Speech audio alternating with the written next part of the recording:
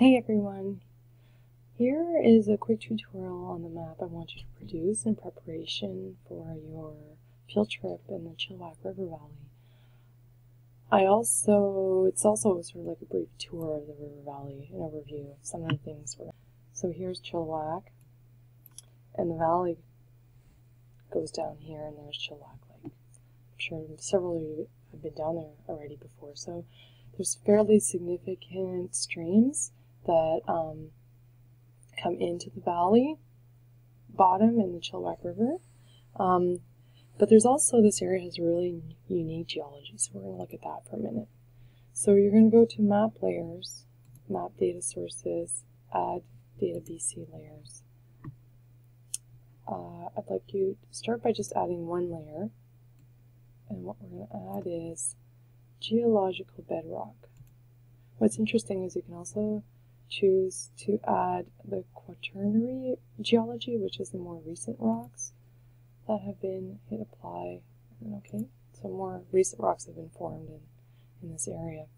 So what you're going to notice is if you zoom out, you're going to lose the whole thing because you have to be at a certain extent to see the geology. Okay, so then you'll see these colors come up. First thing, you can make this a little bit more transparent so you can actually see the base map.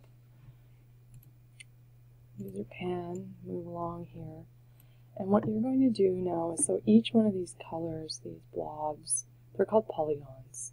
And the polygons each represent a different geological bedrock.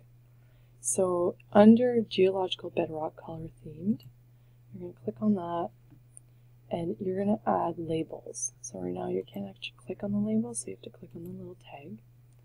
And under this you're going to pick, let's see, there's all sorts of different parameters you could pick, but here is rock class, so start with that and hit OK.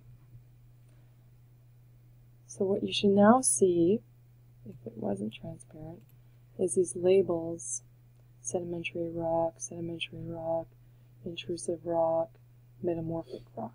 Okay, so at this visible scale, what I'd like you now to do is make it a little bit more transparent, and I'd like you to take a screenshot. So hit print screen on your keyboard, or I like to use this little tool, which you can't see in the toolbar, called the snipping tool. Here's what it looks like. You each have that if you've got a PC. If not, just hit print screen, and then I can just clip this area and paste it into Word, or again, hit print screen and save that screen capture in a Word document or in a folder on its own. I'm not going to save it for now. Okay, so let's talk about what we're seeing here.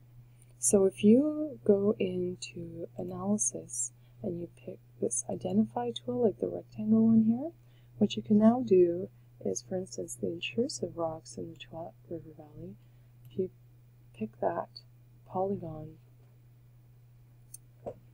see how it highlights it?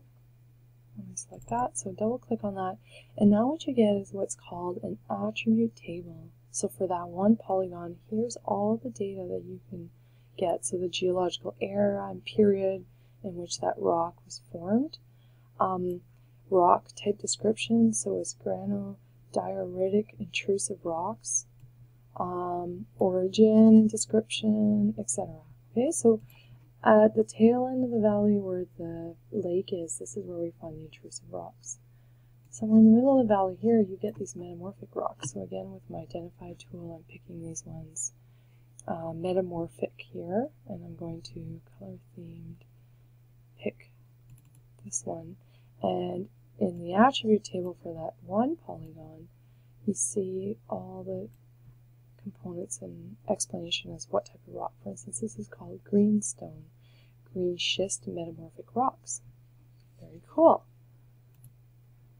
And now for the rest of the valley, so we see a lot of sedimentary rocks. So I'm just going to highlight that whole area. So it's the green, or sort of this lime green, and then this other green. And you can just move your cursor on each one of these and I'll show you. So let's have a look at these metamorphic rocks here. So you can see how it's selecting this one. So if I click on that, and what I see is this is Oh, neat. Mudstone, siltstone, shale, fine classic sedimentary rocks. There you go. So this is how you can explore the geology of the area. So again, please make sure you took a screen grab, and you can save that as an image file. And there is a Dropbox, D2L Dropbox. I'd like you to submit it for participation marks.